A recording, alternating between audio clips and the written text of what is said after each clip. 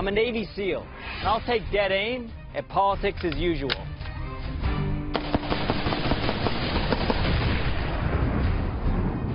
Wow, that's Missouri's next governor, Eric Greitens. Much like Donald Trump, a political outsider, Greitens was written off after trailing by double digits late in the polls.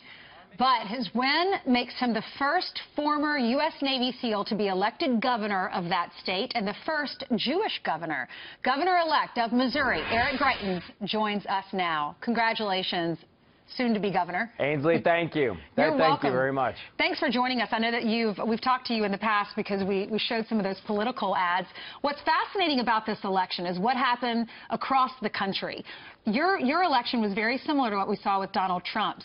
I know that you were, several weeks before this election, there was a double-digit difference. You were down 16 points compared to your opponent. On Election Day, you were neck and neck. And then you were running against someone who has 22 years of political experience. What do you credit your win with?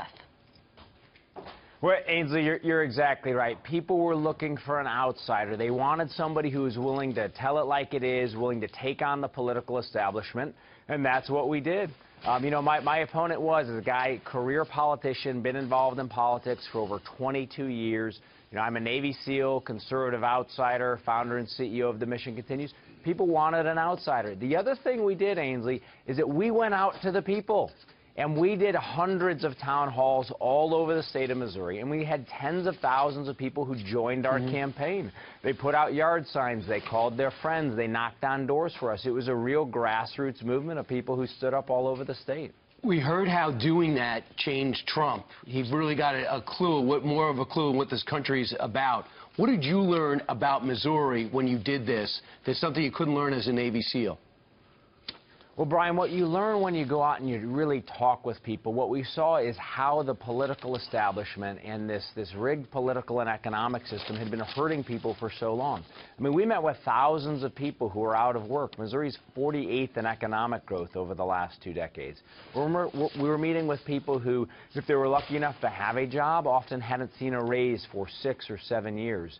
You know, our law enforcement officers here in the state of Missouri, we have 3 of the most violent 11 cities in the country. Our law enforcement officers wanted a leader who's willing to stand up and support them. So you really feel that by talking with people on the ground around the state. Yeah, and your ads remind the American voter of how strong we are as a country. And if you mess with us, we'll mess with you.